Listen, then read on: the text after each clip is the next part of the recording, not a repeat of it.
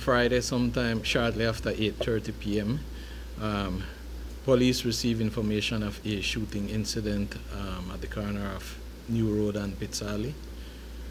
As a result, they visited the Carl Hirschner Memorial Hospital, where they met and spoke with one Marl Clarke, 42 years, who reported to police that while standing at the corner of New Road, he was approached by a male person wearing a cap, who pulled out a handgun and fired several shots towards his direction,